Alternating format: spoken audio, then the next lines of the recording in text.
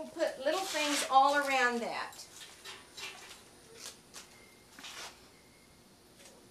As in Christmas ornaments or some more smaller patterns or some more smaller items. Now we try to utilize every step, every piece, every inch of our kiln because it is so expensive to fire this. So we're looking at $600 to $700 for a load of propane gas.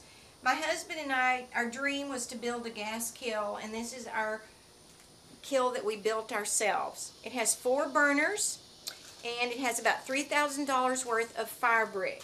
You would expect for it to be very heavy, but it's not. It's very, very light, but it's very self-containing of the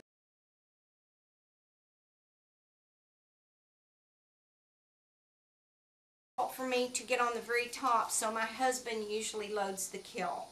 I glaze it and he loads the kiln.